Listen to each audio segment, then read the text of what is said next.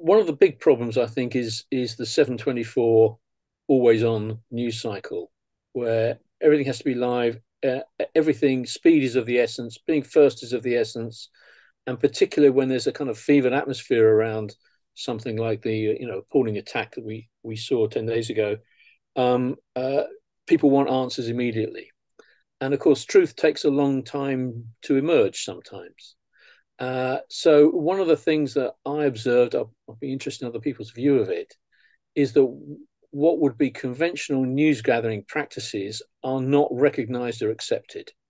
So when an event happens, and a conventional news gathering practice is to find spokespeople and see what they say about it, and find other kind of authorities and ask them what information they have and so on as well. And in the always on 24/7 environment, reporters tweet that. That's the first quote they get. They tweet it, and then they move on to make the rest of their calls to try and build up a picture of what's going on. But social media takes the first thing they say, ignores the attribution to the spokesman, and just says this organization has affiliated with this viewpoint. When it hasn't. All it's done is to make the very first of perhaps dozens of inquiries in order to try and build up a very complicated picture. And the truth, the final settled view, is going to take hours, if not days, or sometimes weeks to emerge. But the expectation is it's going to have been settled and emerged in the very first post that anybody makes.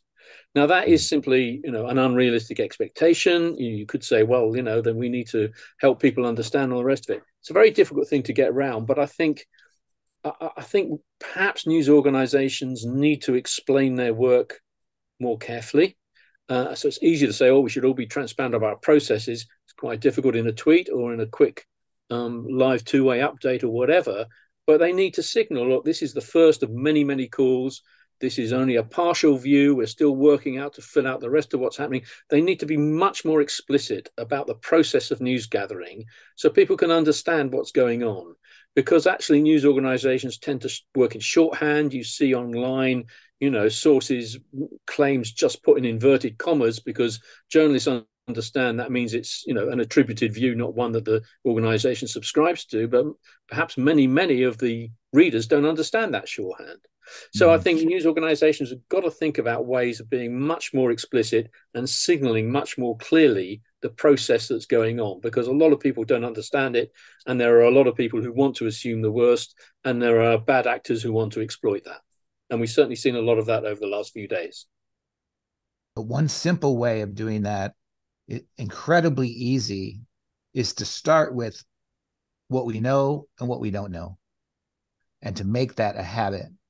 And it's incredibly simple. It doesn't cost anything. It's 10, 12 words, but it could begin to address the very real problem you're laying out for us, Richard.